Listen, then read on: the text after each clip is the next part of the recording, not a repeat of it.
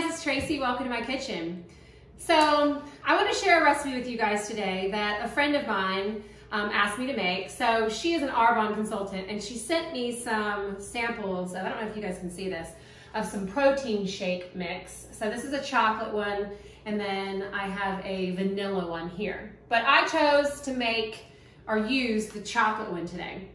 So I did some research. I've actually never cooked with protein powder before. But there's a lot of fun recipes out there. So as I've been sitting around snacking on unhealthy foods, I thought, why not help a friend out as well as have some fun stuff to snack on that's a little bit better for me than what I've been having. So I decided to make some Arbonne Brownie Batter Protein balls.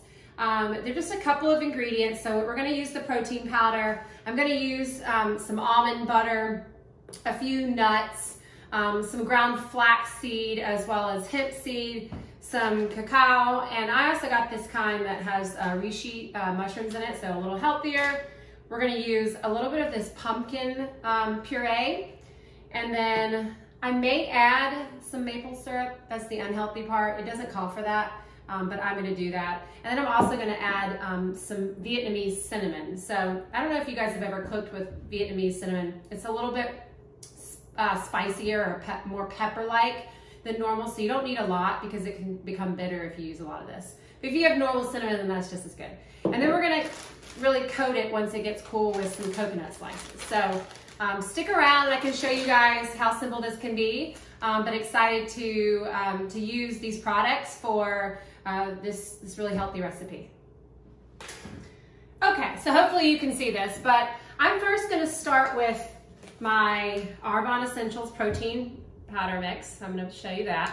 I'm gonna use the whole thing since she just gave me a sample, but if you're planning to make the entire recipe, you're gonna use about 5 to 6 scoops of the chocolate protein powder that you have at home. So I'm just gonna dump that into the bowl. And then I'm gonna take 2 tablespoons, well, I'm gonna half that. So I'm gonna take 1 tablespoon, but the recipe calls for 2 tablespoons of my cacao and my mushroom powder. I'll put a little bit more in there. It can't hurt to have a little bit more of that. Then I'm going to put 1 cup of almond butter instead of the 2 cups, but it does call for 2 cups. So I'm gonna measure that out really quickly.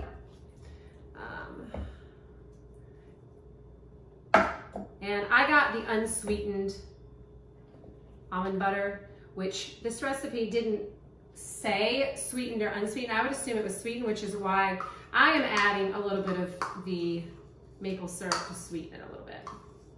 But the protein powder probably has a little bit of sweetness as well. So we're gonna take 1 cup of that. Then we're gonna take, it calls for 1 can of the puree, the pumpkin puree.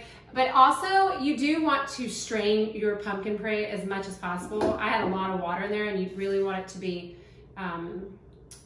not as liquidy. So I'm gonna take half of this since I'm halving the recipe, but you would use the entire can if you do the full recipe. And then I'm going to put in about a tablespoon of this mixed flaxseed and hemp seed mixture that I made. So maybe a little bit more. You don't have to add that, but just gives some extra nutrients into it. Then I'm going to put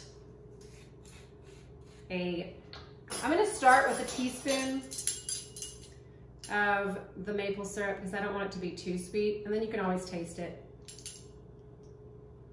I'm gonna put a little cinnamon, just a tad. And then I'm gonna mix this. And then I'm gonna maybe chop my my nuts that I have there.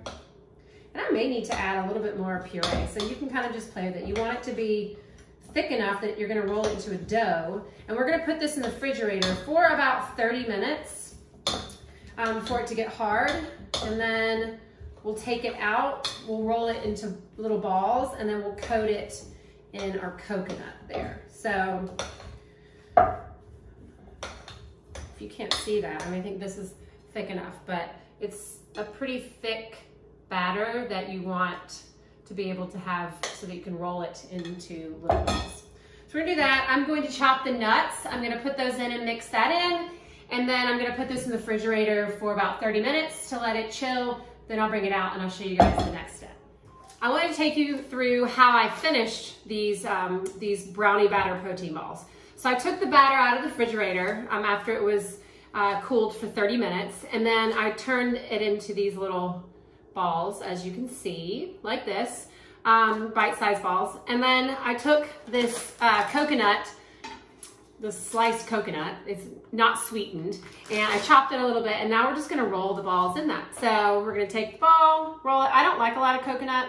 You can roll it as much as you want, and then they're gonna look like that. And we're gonna do all of them, and then I'm just gonna put them back in the refrigerator because they do have the pumpkin in them, so you're gonna wanna keep them cold, and that'll keep them a little bit harder. But the question also may come up if I don't have pumpkin puree in my refrigerator or in my cabinet, like what can I substitute? So I've never done it, but I would assume you could probably substitute something like pureed sweet potato or pureed butternut squash. It might have a slightly different flavor, but you still want to make sure that there's not a lot of liquid in there. So whatever you do, I think roasting is usually better. That takes a lot of the liquid out.